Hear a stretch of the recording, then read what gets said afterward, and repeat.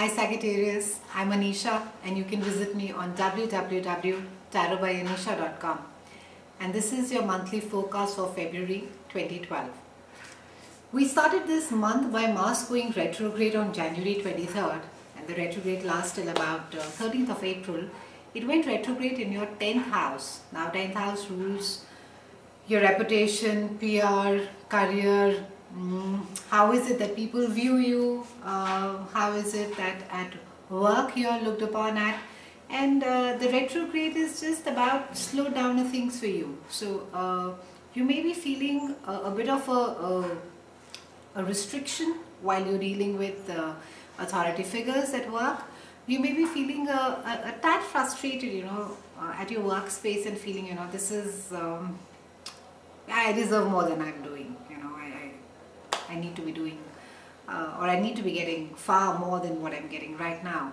And along with it, what has happened is the Neptune shift. Neptune has moved into your 4th house now, and which is also causing this little bit of a chaos, a little bit of a haze. The retrograde, it's a great time, it may not be a great place to be, you may be feeling a bit uncomfortable as of now, but it's a great time to be sitting and re-looking at your plans, at your workspace. And since especially the retrograde has happened for you in your 10th house, you should be seeing or maybe improving your interpersonal relationships with people at work, at maybe improving more of your PR skills, maybe networking more, maybe even looking at the space as to how is it that you can better your work, or how it is more that you can add value really. So use this time, the retrograde time. Retrograde is a time when things really slow down, and the slowdown is there for a purpose. It's a time to give you a breather.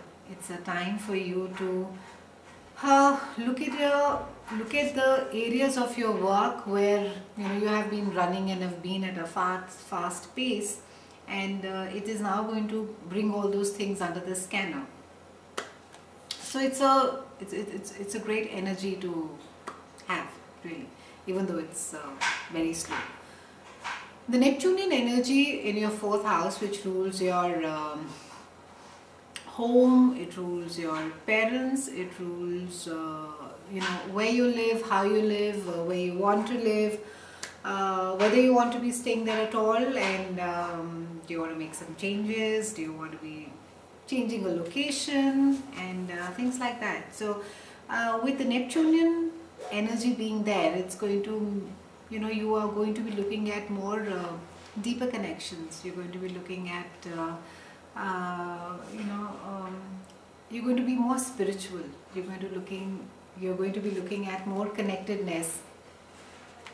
You're going to be wanting more out of relationships, out of close relationships, and it's a good energy really to have in your 4th house, because it makes you look a lot inwardly. It increases your creativity. It generally makes you want to focus on things more on a deeper level.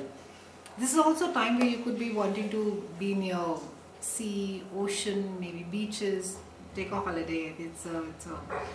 It'll be very therapeutic for you. Water is very nice for you. The Neptune energy is there till 2025, so make good use of that energy. It'll help you, and have a great month. I'll see you again in March, and thank you for watching.